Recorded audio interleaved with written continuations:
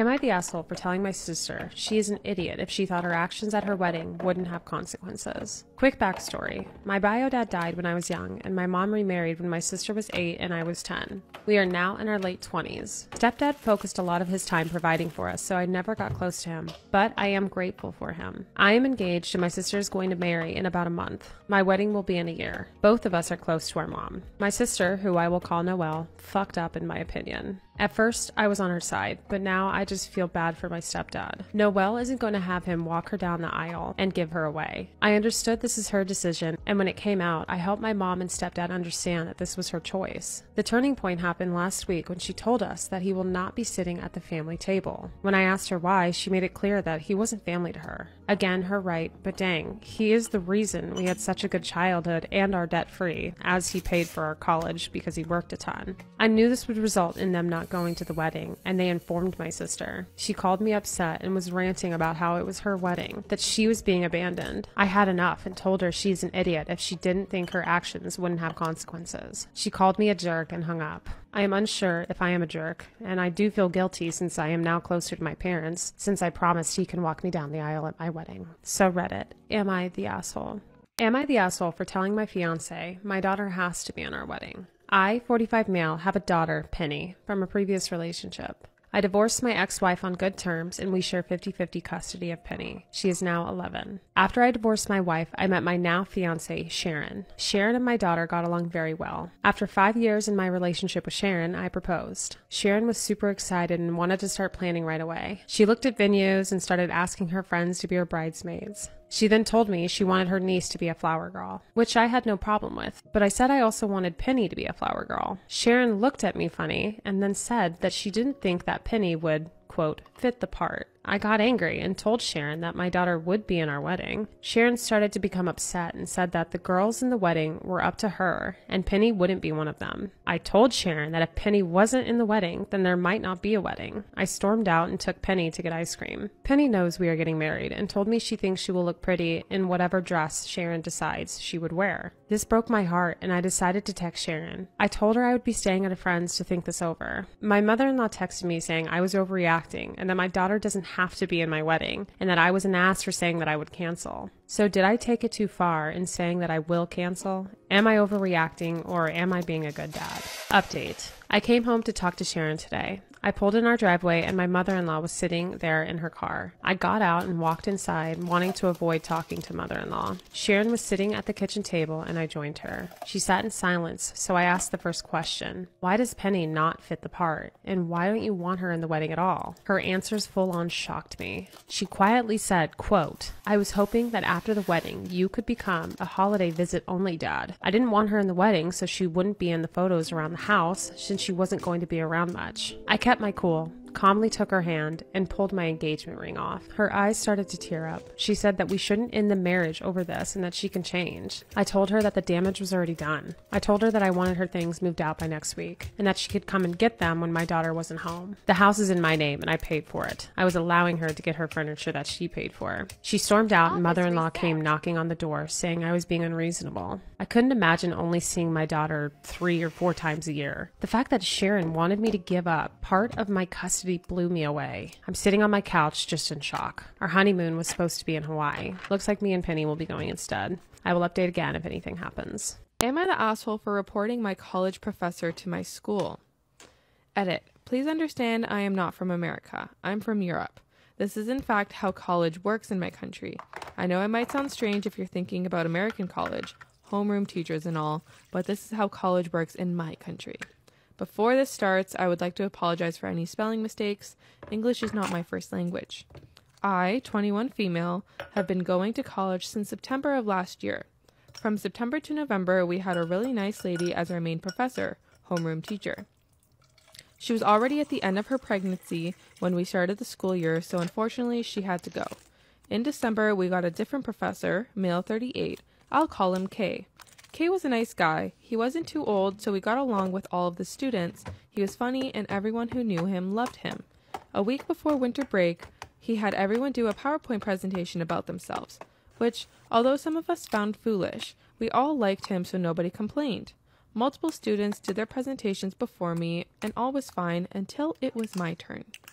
I am a contortionist, and the summer before college, I got to perform in a traveling circus. I had been to my circus many times before, so it was very cool that I got to be a part of the show. Contortion being my biggest hobby, I obviously mentioned it in my presentation. When I mentioned that I got to perform in a circus and that it was my dream job, Kay burst out laughing. He said, "I've never heard someone be this excited to be a clown." Everyone else in the class started to laugh. It's a bit ignorant to assume that everyone in a circus is a clown, but fine. My mood changed, however, when I showed them a picture of me in a contortion. Like many poses in contortion, I was pretty much bent in half. When I showed that picture, one of my classmates yelled, "Now that's an arched back," to which Kay, who should be more professional than that, responded, "I bet you're quite popular in the bedroom." My heart dropped when he said that. I could not believe it. I refused to finish my presentation. My class said I was overreacting. After class, when I was about to walk out, I turned to Kay and said, "Gross joke." Then he said, "We're all adults here. We can joke with each other. Sometimes you just have to put your big girl pants on and suck it up." I didn't respond and walked out. At home, I could not stop crying because I really felt uncomfortable with that joke. I can usually handle it, but for some reason, I felt like an idiot standing there. I told my mom about what happened and she made me send an email to the school. They took it very seriously and said they would take immediate action. January 8th was the first day back after school after winter break. We were introduced to a new professor. She's okay, but she's quite strict and not everyone likes her. She had a long lecture about inappropriate comments and how we as adults need to respect boundaries since we're no longer little kids. Now a lot of the classmates are mad at me because they are blaming me for Kay being gone. I don't know if Kay still works at our college. I'm not sure what happened to him, but everyone thinks I'm an asshole now. So, am I the asshole? Am I the asshole for telling my son's teacher to speak to me and not my girlfriend? I, 28 male, have a son, Nathan, 6 male. I'm his sole parent because his mother lost the custody battle. His school was made aware of this when I removed his mother's details from their system, and his current teacher for grade 1 has not met my ex. During the nature of the custody battle, his teacher does know about my ex for safety reasons, as she has been barred from coming into the school to get him. Basically, she knows that if I'm ever with a woman, it is definitely not my ex. His school has parent-teacher meetings twice a year, once before Christmas break and another at the end of the academic year. I've been dating my current girlfriend, Venus, 24 female, for the past 8 months, and she has an amazing relationship with my son. He likes her a lot, and he asked me if she could come to me with the parent-teacher conference because he wanted her to hear how well he's been doing in school. My son used to struggle with English as his mother tongue is Spanish. My Spanish is okay, but Venus's Spanish is fluent, so she's helped him improve his English speaking by tutoring him.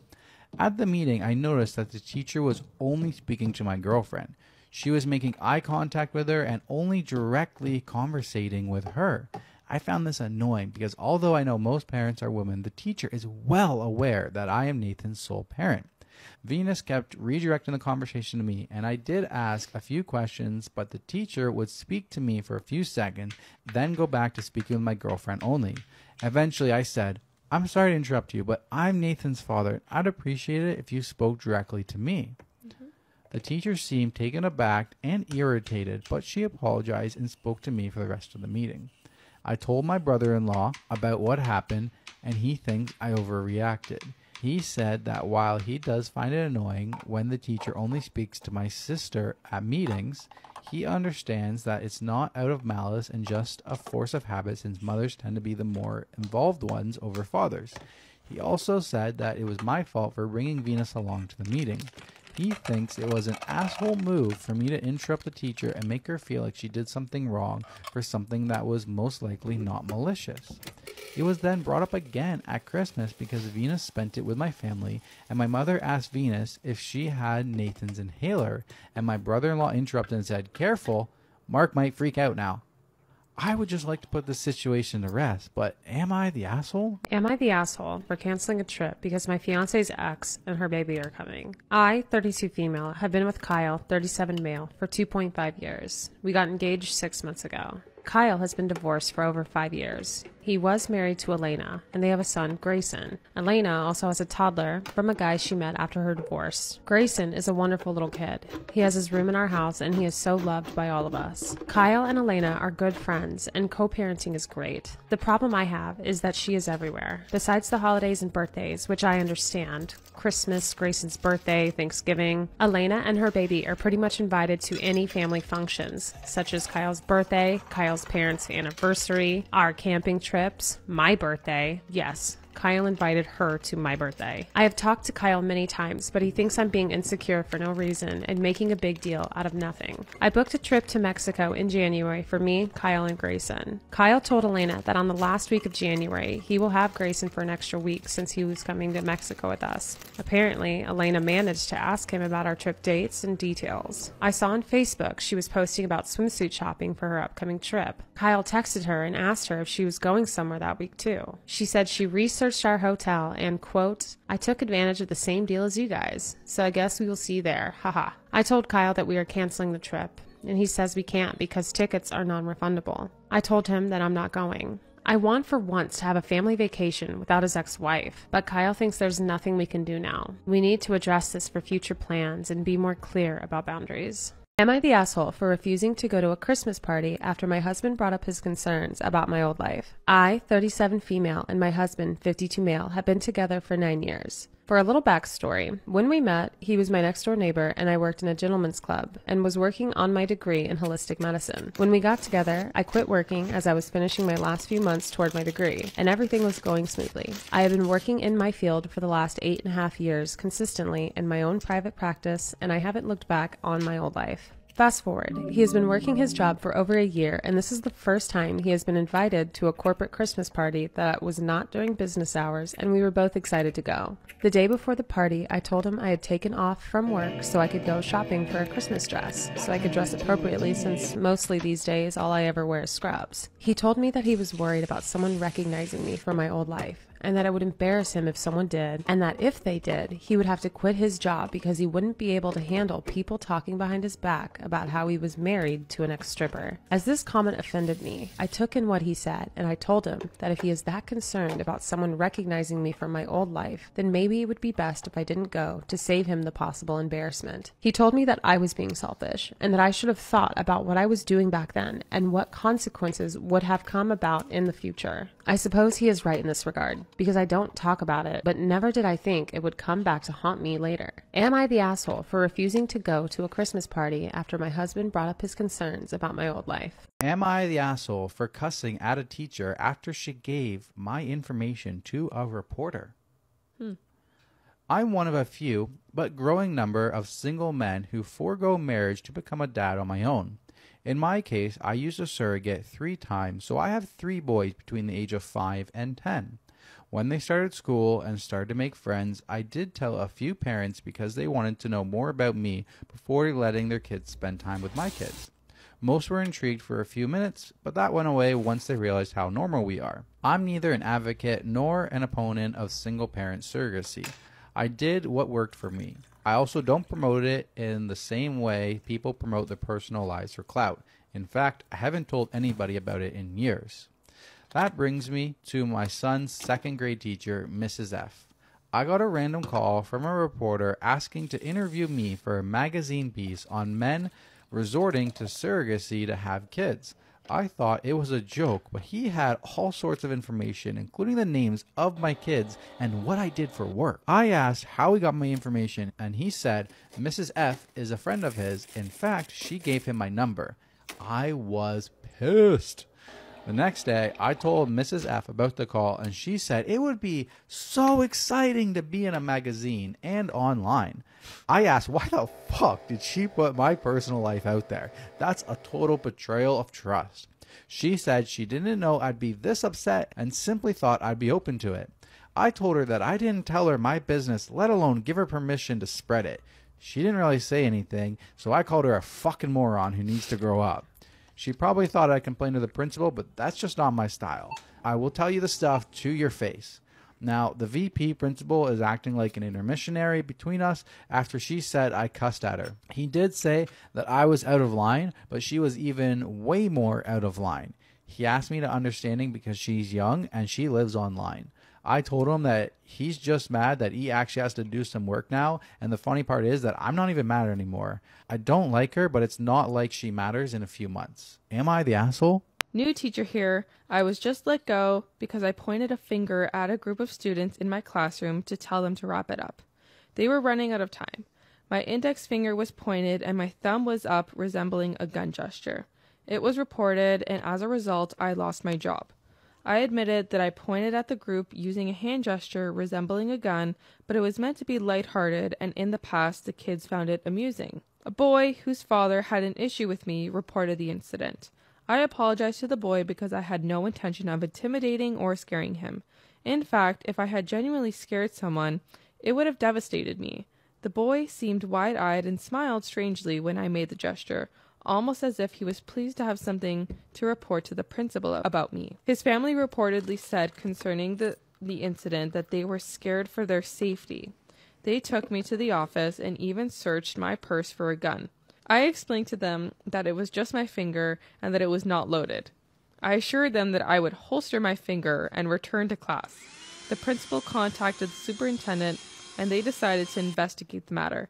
However, before I knew it, I was let go because they claimed I didn't show remorse for my actions, despite apologizing to the student twice in the principal's office and once again in the hallway when I saw him again. I can't believe I lost my job over this, and I feel like either I'm going mad or everyone else is. I would appreciate all honest opinions concerning this fiasco. If I am completely in the wrong, I need to hear it and be corrected. Thank you for taking the time to read this. I needed to vent. Am I the asshole for telling my daughter's teacher that she is being fucking stupid? I really lost my cool yesterday and I'm feeling really shitty about it, so I thought I'd check in with the internet for some clarity. My 11-year-old daughter is in 6th grade this year and she's been working really hard in math. She has gotten over 80% in every class test so far, with sheer blood, sweat, and tears. She never used to be particularly good at school or exams. She's of course an amazing kid in a million ways, but really struggles with math and other subjects as well. Her math teacher has a pin board where she posts the names of 2 kids that have worked the hardest that week. She gave those kids a small reward like a chocolate bar or something. I thought this was a good idea because it motivates the kids who struggle with math. My daughter came crying a few weeks ago about how she's never gotten picked as the week's hard worker. I asked her, how does the teacher pick these people? And she says she doesn't really know, but it's usually kids who don't do great on tests. If they showed a little improvement, then they go on the board. It seems really unfair to the kids who had worked hard and scored well, like my daughter. Yesterday, we had the first parent-teacher meeting of the year, and I brought this up to the math teacher. She basically said that my daughter does well only because she is naturally talented. So she only wants to give the reward to the hard workers who actually put in an effort for every mark. I just blew up on her. I yelled at her, and I called her a fucking idiot. And that she has no idea how much my daughter studies, even though she's in the 6th grade, for fuck's sakes. I said it's really unfair to obviously favor kids who don't get the good grades. I feel guilty for making a scene, and also, is the teacher right here?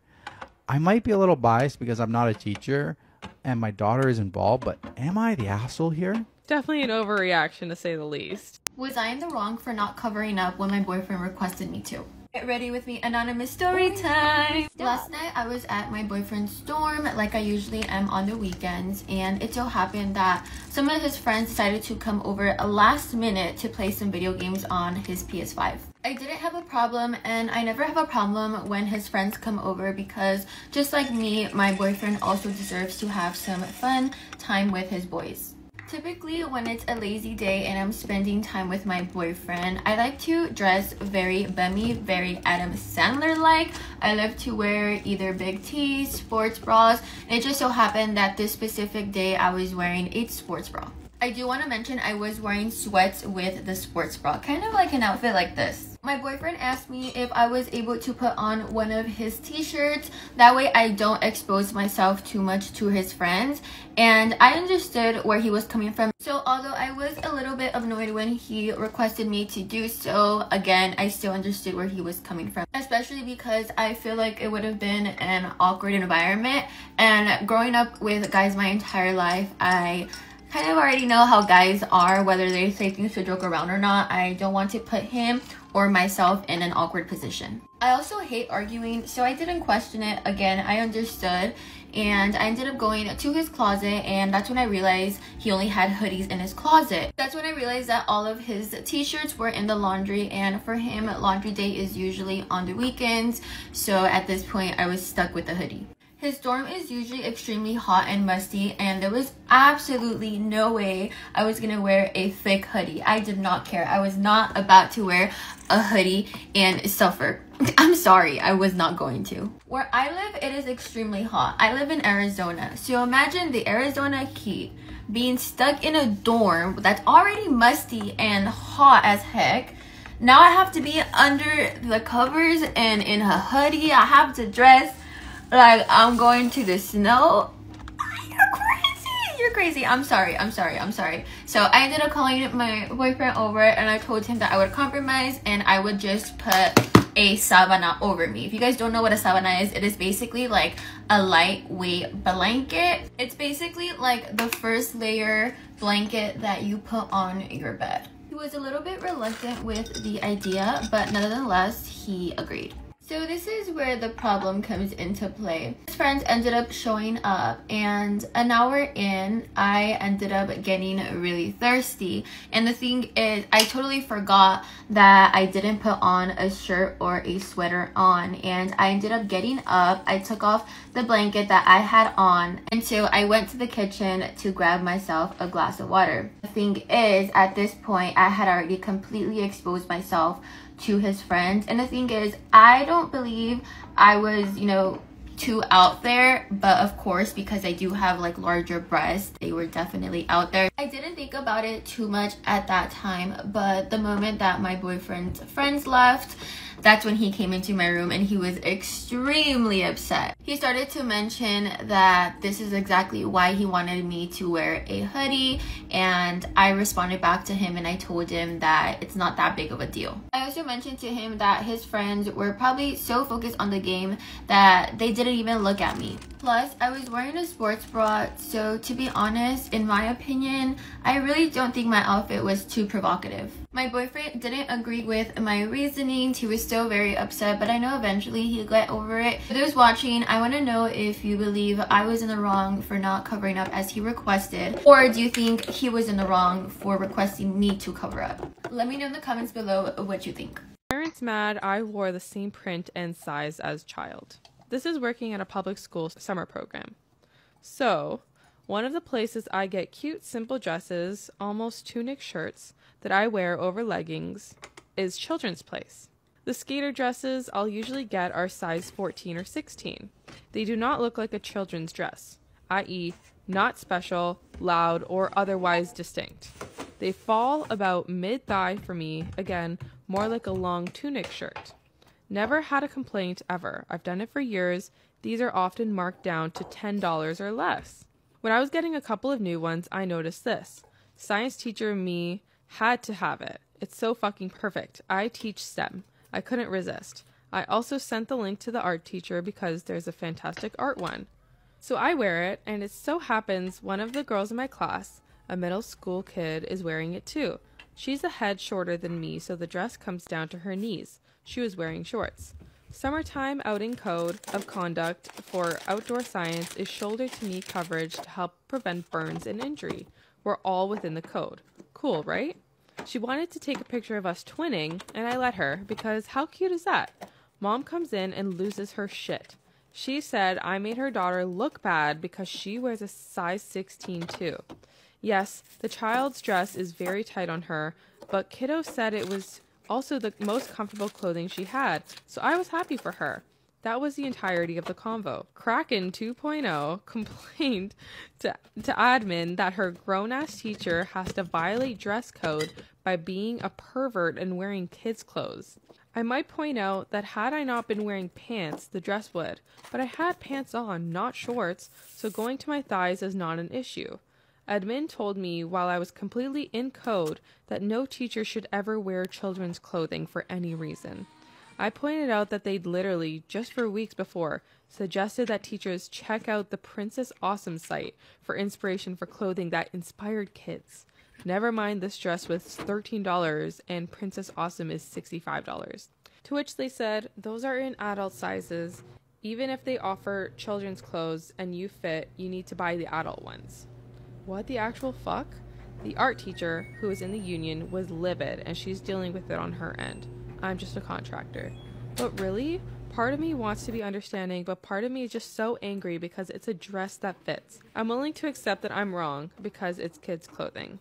But am I in the wrong? Would I be the asshole if I show my daughter's teacher's Twitch stream to the school's administration? My daughter is in high school. Last year, she had a younger science teacher, a woman in her mid-20s who hadn't been teaching very long. About halfway through the year, my daughter and her friends found out this teacher was streaming on Twitch. My daughter doesn't know who found the teacher's stream first, but her and her friends started watching and clipping everything the teacher did and saved it in all their phones.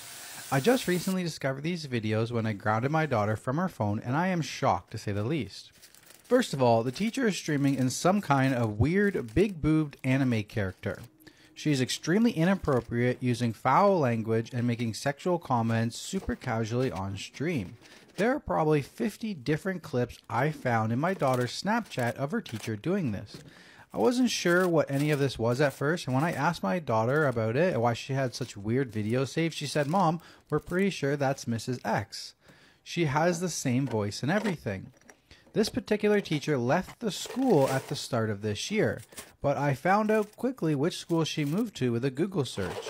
I want to email the administration for her new school and let them know what kind of inappropriate activities this teacher engages in outside of work. I reached out to the parents, and some of them are telling me to leave it alone and let this teacher live her life, but there is one that's on the fence and kind of agrees with my viewpoint here. My daughter and her friends swear the teacher never invited any students to watch her stream and was actually trying to keep it a secret and had a nervous breakdown last year about them harassing her online. And it's why she went and found a new job this year. I know teachers are allowed to have lives and hobbies outside of work, but I just think this is too inappropriate to go unpunished. She can't just run away from her poor and unprofessional behavior. If she's going to be part of this profession, she should be more mindful of the content she puts on the internet. And I honestly don't think other parents would be pleased to know that their kids have a teacher that shouts loudly on the internet about which anime character she wants to toss her salad. Would I be the asshole if I show her new school administration her Twitch account? My guy best friend got my name tatted on him without my permission. Get ready with me, anonymous story time. I'm 27 and my guy best friend is 29 years old and we have been best friends for about 6 years. Yes, you heard that right, 6 years. I met him at my first job. Since the first day him and I met, we clicked right away. In fact, we've never really had an argument till this day, up until the fact that he decided to get my name tatted on his body. My best friend is very sweet, kind, and gentle towards me. He would frequently buy me gifts such as custom necklaces, bracelets, anklets, things like that. While I, on the other hand, would gift my best friend sweaters, stuffed animals, and more of like the simple things. I personally have never cared for materialistic things. I personally like to gift things that are more meaningful. Of course, I'm very grateful for all the gifts that he gifted me, but I honestly didn't feel like they were necessary. Again, I am very grateful for the gifts. Do not get it twisted. I feel like I need to repeat that. I was curious to why he got my name tatted on his body, and honestly, he couldn't give me an answer. He just said he wanted to, and that caused our first fight, especially because I was more concerned on his future girl. What is his future girl gonna say when she finds out that he has his girl best friend's name tatted? And I know a lot of people might be like, oh, well, isn't it obvious he got your name tatted because he likes you? Him and I have had a conversation in the past talking about feelings, and we both came to the realization and understanding that we were just better off as best friends than anything else. I feel like I never really had any interest towards him in a relationship aspect, and he also confessed to me that he didn't have any feelings. So before anyone questions, we already had that talk, so no, he didn't like me. Honestly, say he did lie, at this point it's not really my fault because he's a grown-ass man. I also do want to mention that he has never tried a move on me. We have not kissed, we have not done literally anything. I feel like right now I'm just in a weird position. I don't really know how to feel. I do feel a little bit guilty because I am upset at him because he's honestly one of the bestest friends I've ever had, and I'm not necessarily mad because he didn't ask for permission. It's his body, he can do whatever he wants, and again, I don't have control of what he decides to do. I'm honestly just curious to why he did it, and he doesn't want to explain to me why he did it. He just tells me not to worry about it, like who cares, like it is what it is. But I don't know if he realizes that a tattoo is permanent, and even if he decides to, you know, remove the tattoo, it does like leave a certain mark, so I feel like he's always gonna remember it. But I feel like my biggest concern is just the fact whenever he gets a girlfriend, she's gonna question it, she's not gonna like it, you know, things like that. I'm just really worried that he's gonna regret it, so I don't know. Ladies, if you ever met a man and you were on the verge to date him, he liked you, he showed interest, would you pursue him knowing that he has a girl name tatted on him and it's none of his family members? What are you guys' thoughts on that? Would you be friends with someone who has a girl best friend? Like, let me know, what are your thoughts? Am I overreacting? What? Please tell me, what would you do? Not to be toxic or crazy, but I personally don't know if I can be with a man who has another girl's name tatted, just because I'm traumatized from my past, so I'm gonna assume the absolute worst. And even if he's telling me the truth, I feel like I just won't believe him. The only person's name I would get tatted on me is my dad, and that's it. Like, I used to have a guy best friend and I love that man so much, I would do anything for him, but never in my mind did me getting his name tatted cross my mind. Anyways, let me know your thoughts in the comments below. I love you and I'll see you guys in my next story time. Bye.